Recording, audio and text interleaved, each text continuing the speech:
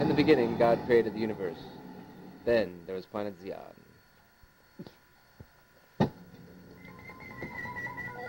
Hey, Mills. Okay, I have friends like you. Wait a minute.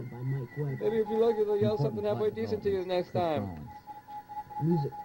Back on the Zeon Colony. You see, I'm the authority here. The prison guards and security aren't anything compared to the loyalty of my Kadeems. Don't ever disrespect our gang again unless you want to listen in authority. Mike Weber as Starcops. Chris Rawlings. The horn sound signaling the end of the break in the rec room. The prisoners returning to their cells, leaving the very injured Crimson Sunflower for the prison guards to find later helpless. Chris Rawlings is the police sergeant. Mike Weber as Ed Guido. Chris Rawlings is the mayor. Mike Weber as the judge's daughter. Meanwhile, Chris Rawlings as Judge McHalloway. Mike Weber as the first bartender. Chris Rawlings is the second bartender. Mike Weber as Gecko.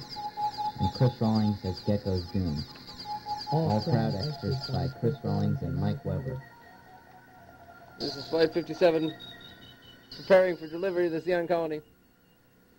Ready for blast off. Epilogue. Judge, how is she? Another time, another place. Yes.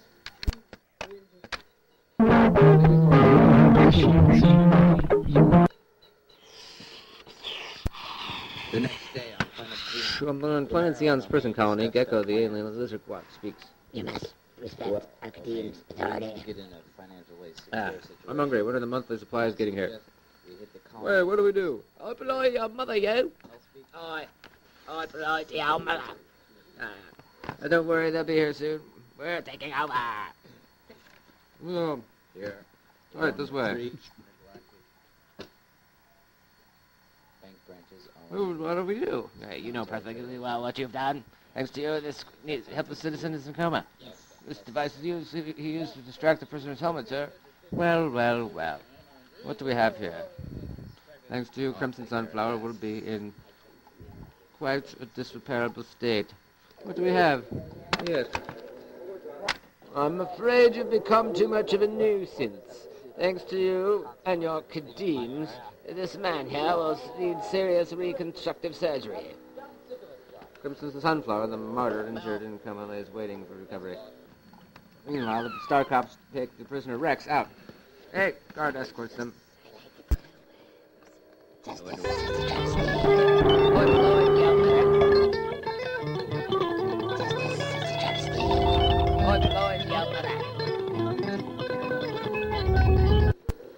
And, well, what do we have here? It's an experimental art chemicals lab. Any resemblance is Sergeant General, looks like we should use it for surgery or warfare, depending on the medical outcome of studies. Yes. Space drugs for a pharmacy that's out of this world. It's the best in the universe. Explains our world of wonders and supplies. You won't limited supplies. Well, hurry, but they only last limited time. You won't want to try.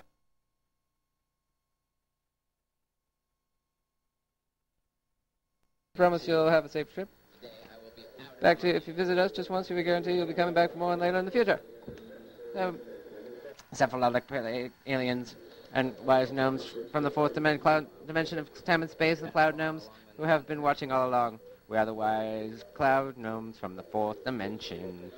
Invisible radio waves emanate from a cephalopodic alien in another dimension of an alien subatomic particle airwaves. Meanwhile, the battle ensues over the rights to Zeon Colony.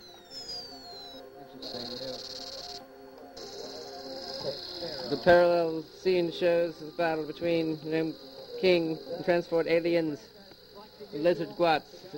The telepathic shows the battle between Gnome King and transport aliens, lizard guats. The telepathic cephalopodic alien medium shot space girl from planet Q fighting the gnome, and we shall conquer this space system with gnomes.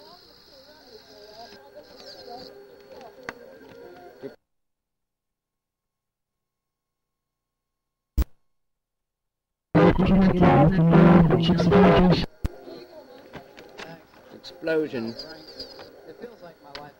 Yeah, the Gnome Kingdom needs a queen to rule the intergalactic council on Subspace Station 7.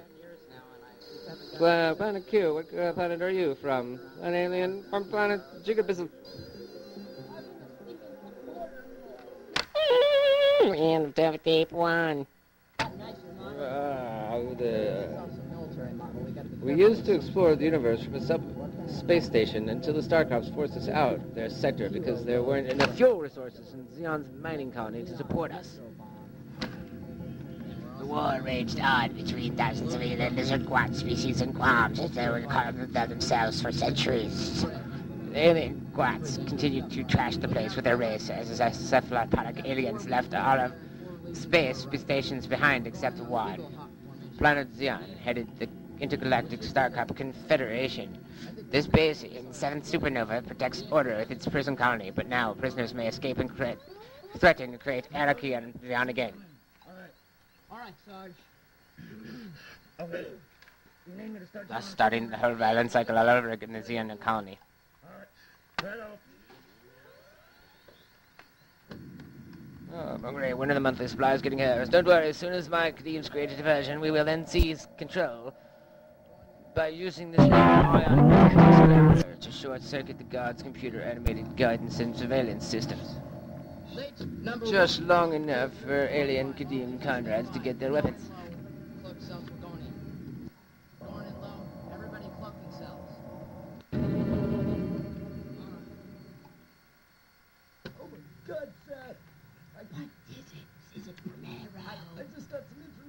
Simultaneously in Sector 7, past the Rikuthar asteroids, Lieutenant Max Casbah prepares Yes, he's gone, sir. And our army legions, they're all gone. to deliver the monthly Zeon prison colony supplies. Rations. All right, man, we need all legions together. I think we could be a...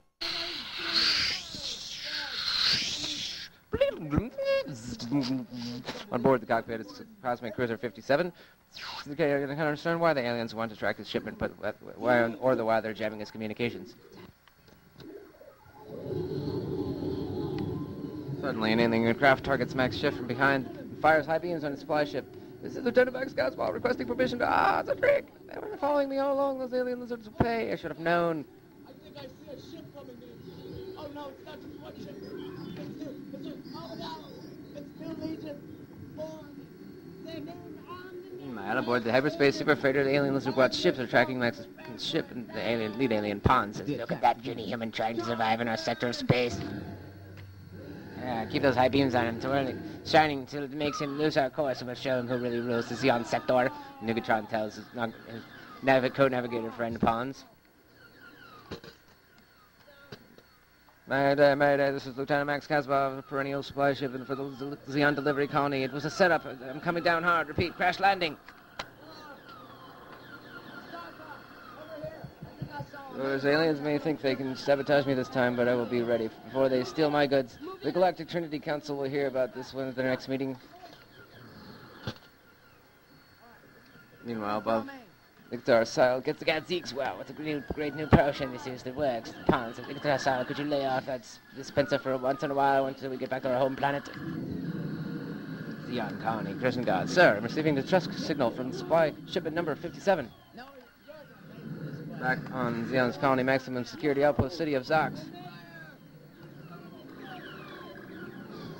Track ship in... Sir, quick, Captain Mike says. Track the ship's signal on this radar and plot this course.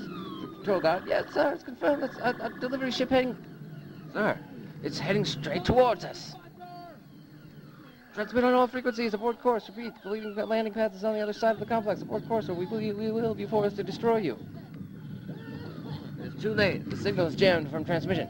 Jammed from transmission? What? Where is the signal being jammed from?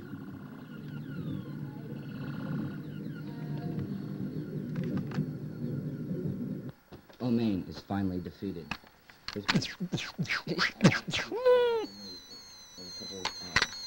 when they get all the stuff together in Omain. Legal problems taken care of. It must be the alien cruiser and Nugatron gunner. Target the ship's engine in case he tries to warn his human friends down on the planet below them about us. Bonds, you're gluttonous, but sir, aboard the alien's cruiser lizard ship. Why, Bonds says this is going too far. You already have their transmissions jammed, Nugatron. Just let me fire one shot and we'll get out of here. No one will know. Just do it. Quit being so paranoid. What about the Galactic Trinity? Get up, Bonds. My friend Gecko is stuck down there. One of our race in a human cage. I knew what I'm just doing. This is Gecko's lucky millennium. Fire. Engine targeted. When ready.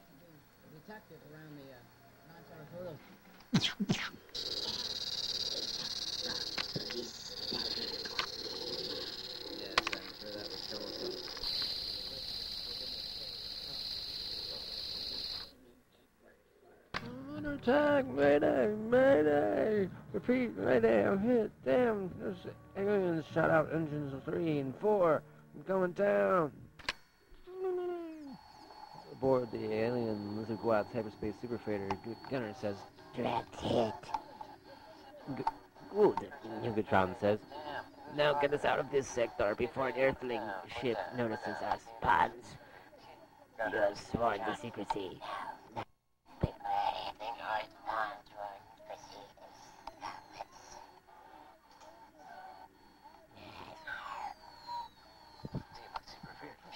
Hyperspace super freighter alien ship tries to shoot down Lieutenant Max Casbah's shipment of the planet as he ejects from his cockpit. Repairs. Hey, computers, send the distress delay code and prepare the escape pod. I'm going to need some rations and lots of laser blasters. Those aliens will get out of control once I crash this party.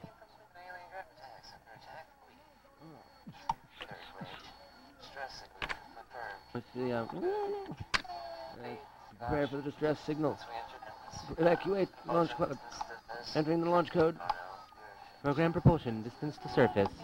Oh, I hate computers. I guess 50 feet, I don't know. Just eject. Glitch. That blast came from an alien craft. Man, he's under attack up there. So are we. Get yourself together, Glitch. Dressed they could. Confirmed. Perhaps we should have hold off from firing upon that ship.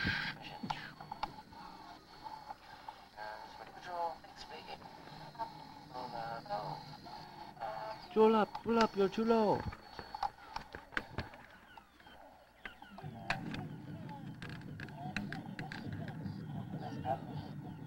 Yes, I'm picking up a distress signal from the cosmic cruiser.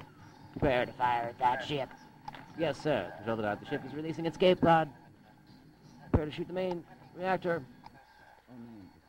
I'm targeting the main ship, but sir, it's heading towards this prison complex. Straight to our direction. If I shoot it down now, the shrapnel will still kill prisoners. Fire now, that's an order. No more damn reports.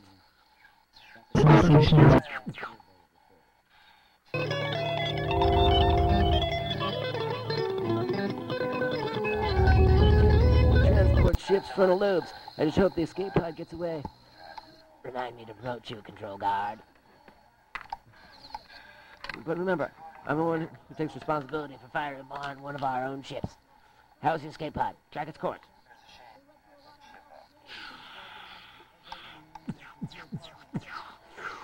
Excuse me, Lieutenant Max Caspar reporting.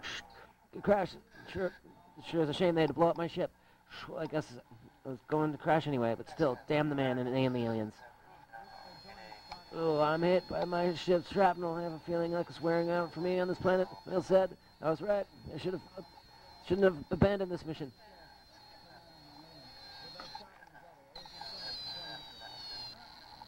This is Lieutenant Max Casbomb, spinning out of control, heading down towards the roof, crashing down hard. Preparing to abandon ship. Damn, escape bottom, right and radio eject. I'm going to have to bail out. Where's my jetpack and helmet?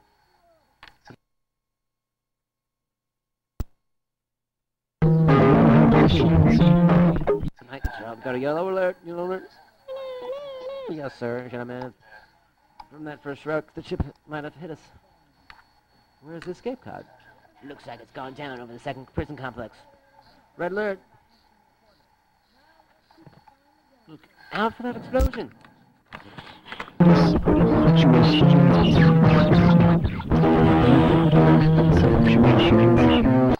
Hit the deck. Brace yourselves. Prepare auxiliary sliding glass doors. The shockwave is heading straight towards us. Prepare the emergency force field doors.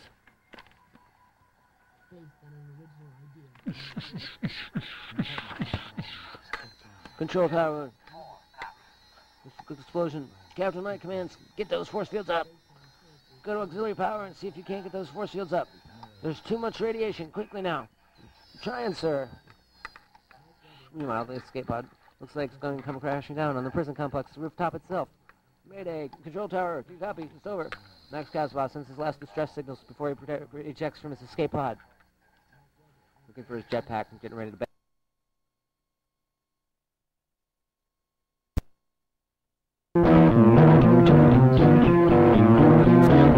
protect him from radiation. Max jumps out in his jetpack. Hope this jetpack works and we're all hit the concrete rooftop pretty damn hard.